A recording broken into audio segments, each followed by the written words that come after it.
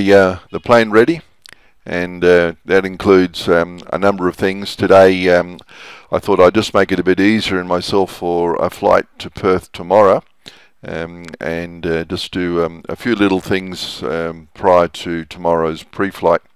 So mainly the two things I wanted to get done were the cleaning of the windscreen, and also the topping up of the oil. Windscreen's a Perspex windscreen, and it really scratches easily, so the first thing I have to do is to apply water to get the thin layer of dust off. Make sure that there's nothing left on the windscreen to scratch the Perspex. And then the second stage is to use the special spray. It's a special foam that we use on aircraft's Perspex, and together with one of those really soft microfiber rags, and we use that then to get rid of all the bugs and all the marks and everything else. For flying, we have to make sure that the windscreens are always clean, because we have to make fairly important judgments in terms of our height and all that sort of thing, and the dirty windscreen certainly doesn't help. Of course, also with regard to coming into an airfield, if there's a fair bit of glare, the last thing you want is a dirty windscreen. It really does hinder working out exactly where we need to begin to flare the aircraft in order to land. Ordinarily, with regard to oil, we go through about a litre every 10 hours.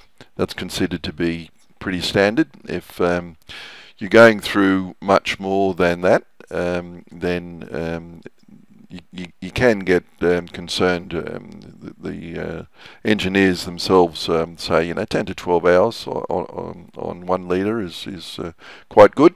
Anything more than that, yeah, you need to start getting things checked out. The actual filler is well underneath the top of the cowling there, so ordinarily you'd really spill oil all over the place. So what I'm putting onto the top of the bottle is a special extension with a little tap on it. So I'm able to turn the tap off and then get the extension into the filler, and then when I'm ready I just turn that tap around and it flows through. So that's proven to be a really handy little extra to have to get things done on the aircraft without making a big mess. Of course, as with anything, even with cars, after you've filled it up, you just do a double check, make sure that everything is the way it should be, and that you've got the correct level. Tomorrow I'll double check that after it's had time to properly settle.